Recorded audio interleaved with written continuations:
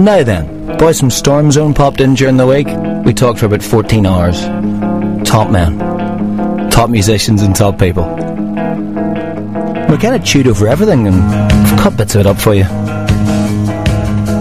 Kicked off by kind of saying it seems to be a really good time to be in that band right now.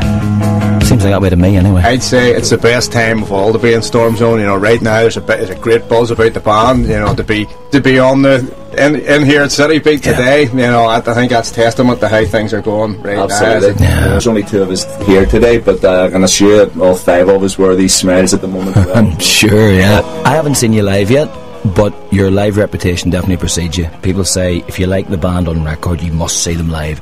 Do you give it a wee bit extra on stage, or do you see yourself as a live band first and foremost that happens to record, or other way around? I think you've nailed it. Do you know, I think a lot of people that have listened to us on CD, they enjoy what they hear, but when they see us live, they see a totally different dimension to the band. Mm-hmm. And from our perspective, I mean, we write songs that can be recorded and listened to well, but it's important at the same time for them to be delivered live, you know, the maximum. Mm-hmm. And the whole ethos is about putting on a show. It's not about just kind of, we're going to record some stuff and try and sell records. I mean, it's a very, very difficult thing to do in this in day and age anyway, you know, but it is all about a live performance. It will be worth coming to see. Like. Definitely, and in many ways to rock music, for some reason, I mean, to people who are not particularly into that music, it's been forgotten about too much over the past few years, do you know what I mean? It's kind of been tucked in a corner. We need to change that. It's certainly here in the UK, whatever, I mean, we're being looked at as a new wave of, you know, British, Irish heavy metal sort of thing, but as far as we're concerned, I mean, it never went away.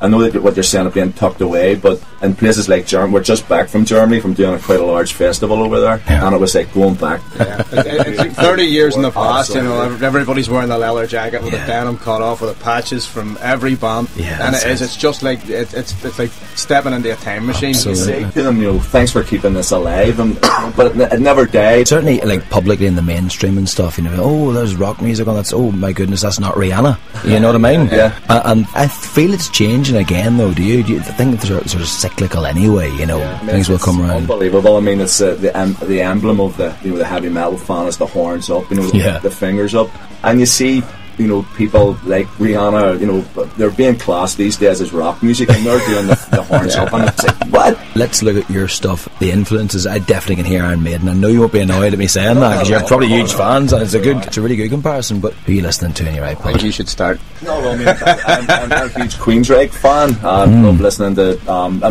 most of the bands that I love listening to have all got powerful singers that I try to grab something from to try and bring into my own singing. So I mean, obviously I love Ronnie James Dio, Coverdale, love Whitesnake, I love Nice. No, isn't it funny about Whitesnake? You could look back at Whitesnake, and for some reason every rock fan seems to love Whitesnake, even though there's been some dodgy, very pop moments and all the rest. Why do we have such a soft spot for Coverdale? Why do we? I think it's a frontman thing, you know. I think no matter what, you can have the greatest musicians in the world around you, but if the frontman isn't a big personality and a big frontman, you know, it's very difficult to capture an audience without that. It's as well to get this man here. It's fantastic. He's an amazing speaking voice, Coverdale too, isn't it? He could be the voiceover king if I had to rise up from him, you know. Well, he developed that over because I remember, you know, from the early days of Whitesnake, here's a song for ya. That's right. I was James Bond. He sounds like Bond. He does. It's so true. Yeah. Not a bad song. Dave, what do you reckon?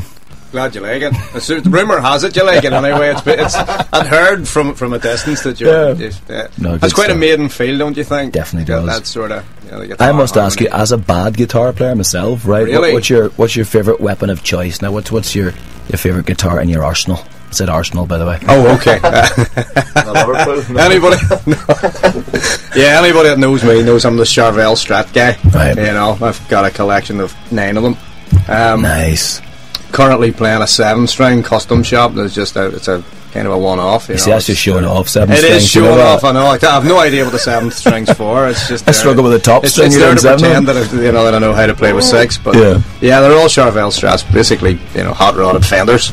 It's a good chance to sort of shop each other in this one. What sort of poses does Dave pull on? Is the foot up in the monitor all the time? Absolutely. He just looks at me and just, you know, follows the leader.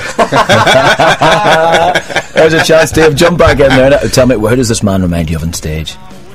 Oh, here. I don't know if I can answer that.